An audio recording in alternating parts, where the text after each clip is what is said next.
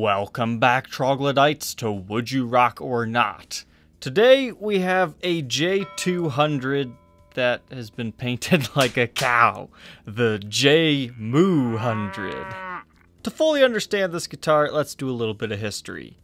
This model, initially known as the Super Jumbo, was introduced in 1937 as the top-of-the-line flat-top acoustic. It was later renamed the SJ-200 in 1939, and then finally they just dropped the S for the J-200 in 1955. Initially, these were spruce top with rosewood back and sides, but in 1947 the sides and back were switched to maple. But this particular one was made in 1997 for a commercial, which unfortunately didn't get made. What commercial was it? Well, it was probably something milk related, I would guess, but unfortunately it was never produced and that part of its history is lost. It probably would have been a cool commercial though, because from the factory it had steer horns you could put on the tuner pegs to give it the cow vibe even further. But this J-200 was given a special cow finish. So that means you have a base white coat with black splotches. Now, there's a million ways to have done this finish wrong, but they've done it so well, it looks just like a cow.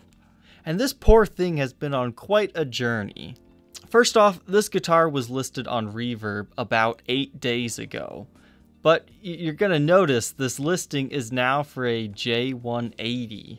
And you'll notice it's from a seller in Russia. So I asked the seller what had happened, and he said he sold it, but instead of just marking it as ended so we could have good photos without Photo Bucket's watermark all over them, it just got changed to the J180. But if it was just recently sold in Russia locally, I've tracked this guitar back to a forum post in 2013 when it was in Atlanta, Georgia. And following the story of what was told here, somebody said it was on eBay before that guy got it. So this went from the Gibson factory, likely in Montana, all the way to Georgia, and who knows, in between there, and then it made it to Russia. This cow's been on a real journey.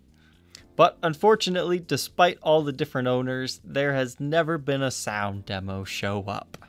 So I'll go ahead and play you one of another J-200 from this era.